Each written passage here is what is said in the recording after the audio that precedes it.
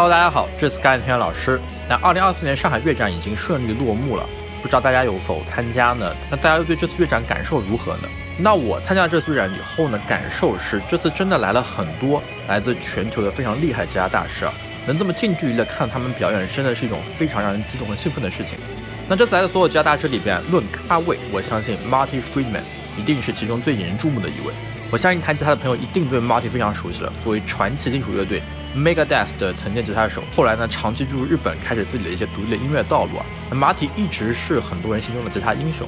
那我这次非常荣幸受到了 Fender 的邀请，获得一次和 Marty 近距离聊天专访的机会。我问了一些我本人非常感兴趣的话题，和 Marty 聊了很多他关于吉他、关于音乐的看法。那其中呢不乏很多让我获益匪浅的内容啊。那本期视频就是我把这次专访的内容分享给大家，希望大家喜欢。Marty, really nice to meet you and really honored to see you here in China and with Fender today. I'm a long-time fan of your music. Back the day you were in the band Megadeth, then you moved to Japan and do your solo works. We all know that you have been living in Japan for a long time as an American. So what's the aspect of East Asian culture attract you the most? Interesting question. When you say Asian culture, there's so many different Asian cultures, and that's very attractive to me.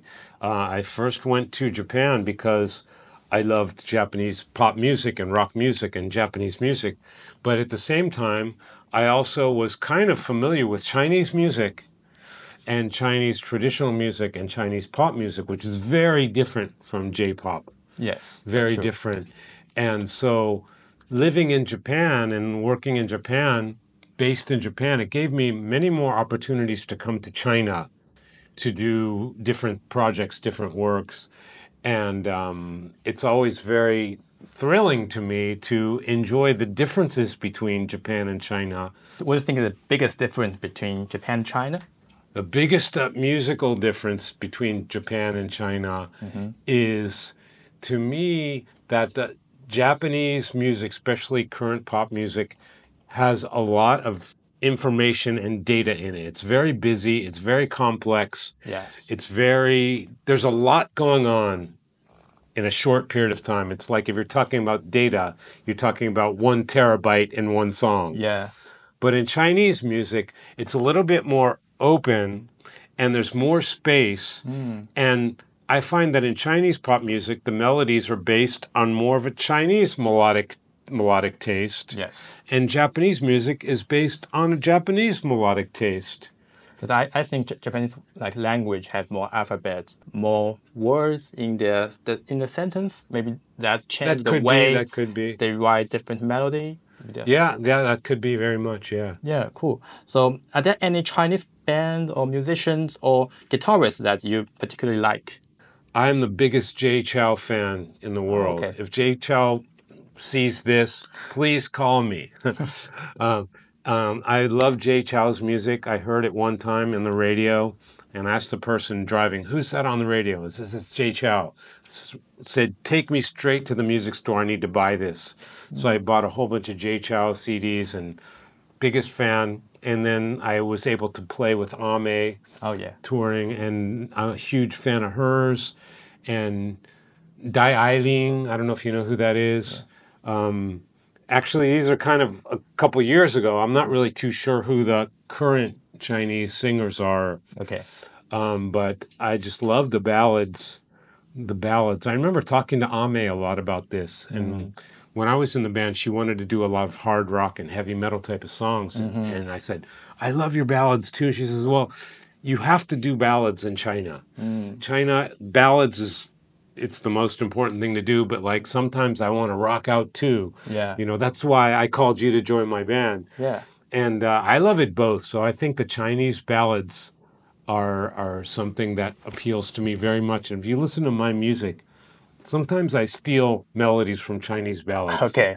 Yeah, I can tell because one of your recent work you put out I like the most is the song you did for Japanese heritage. Yes. That one is really melodic. Thank you very much. I like that the most. Do you know that when I made that song, there were people in my staff that says, this song sounds very Chinese. A little bit. This part here, how do you get this guitar out here? This part here, it goes. Oh yeah, like Major pentatonic stuff. Yeah, it sounds very Chinese. That's true.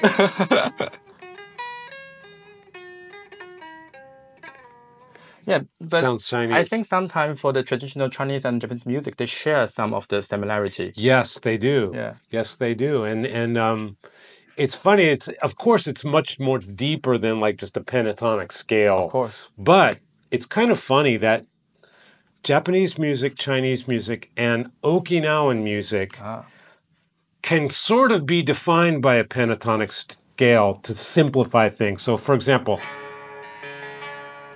first you have to be in tune. So say, China, you might say,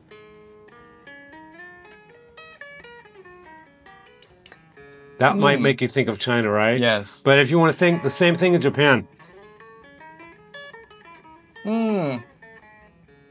Right? So it's still pentatonic, but Still pentatonic. different intervals. But if you want to say Okinawa, you could go. Wow. Yeah, that's interesting. It's very interesting. That's very simplified, you know, because when Yeah. you, of course, when you listen to Chinese music, it's not just a pentatonic scale. Of course. But like with this little example of 3 different 5-note pentatonic scales, you can sort of hear the country Yeah. in there. I think that's fascinating. Yeah. So we just talked about something about the guitar, the music. And my next question is, so many young guitar players nowadays focus only on practicing maybe certain techniques or following tabs only for complex songs. So this results in many people focus too much on techniques, but possibly lacking emotional expression and creativities. So what's your thoughts on that? Well, technique is important. You have to be able to play the instrument. So, of course, practice of anything is good.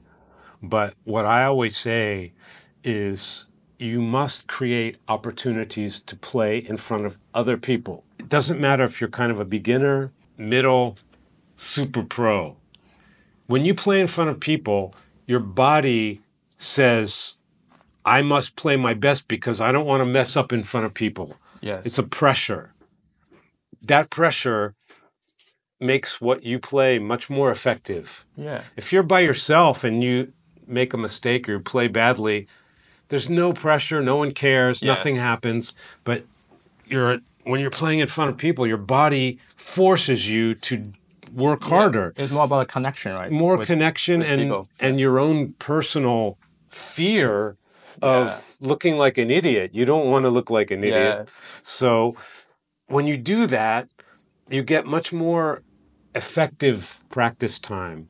So that means practice in front of your sister, your brother, your family, your friends. Say, look, I'm trying to play this new song now. Listen, that's much better than playing in your room. Yes. So even if you're in a very beginner's band, try to like make little shows, you know, play in the park or play at a small club or restaurant, because then that what you do is going to stick to your body. Yeah, so because learning the music is more like learning a language, right? You have to speak and have to communicate with other people. Exactly. Yeah. My next question is, as a guitar player famous of technical playing, but also super melodic and full of emotion, do you have any suggestion for creating guitar-focused music or composing instrumental rock guitar solos?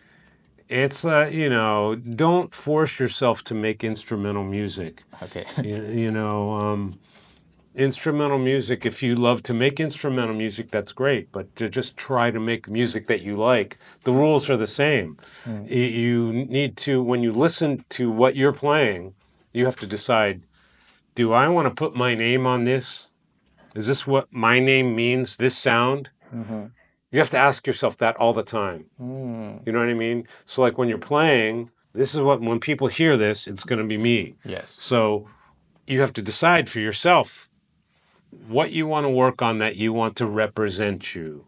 Yes. So that's the same instrumental, vocal, classical, rock, any kind of music. Yeah, so this leads to my next question. So in your opinion, what is the key for someone to find their own unique guitar tone and sound? Tone, my best advice is to get a good instrument. But if you're a beginner, you don't deserve a good instrument yet, and you shouldn't waste the money on it. Get a cheap instrument couple $100 US maybe, and work until you think, you know what? I need a better instrument, and I'm going to keep playing. And then you get a good guitar, and you know what?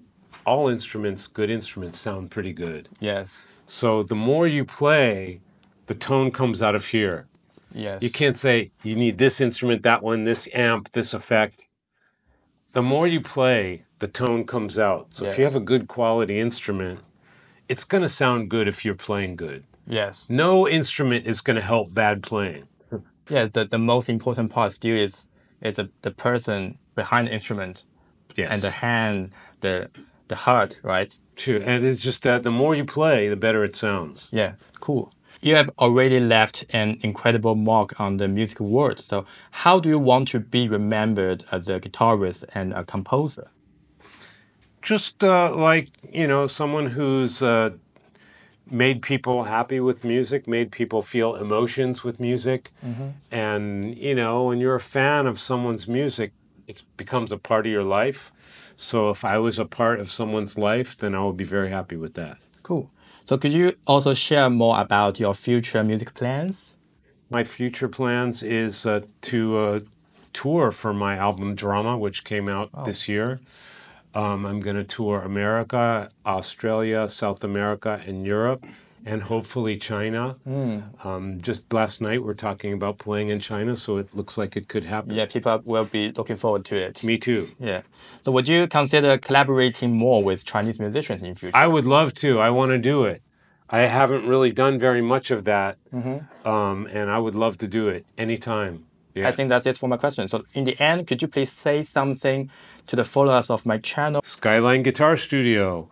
These were very nice questions, well thought out and well articulated, and I hope I made some okay answers. Please keep following this channel. I'm sure there's a lot of great content on there for everybody, and thank you for having me. Thank you so much. Thank you. Glad to All right. speak to you. Thank you very much. Thank you. All right.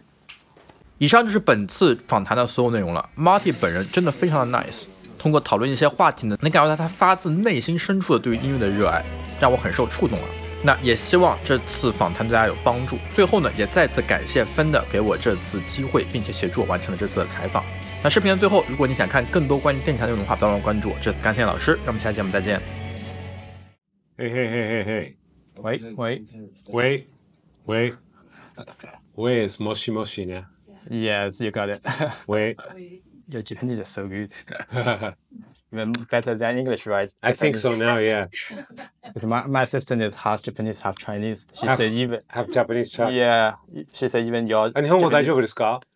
ちょっとです。ちょっとですか？かわいい。めっちゃかわいい。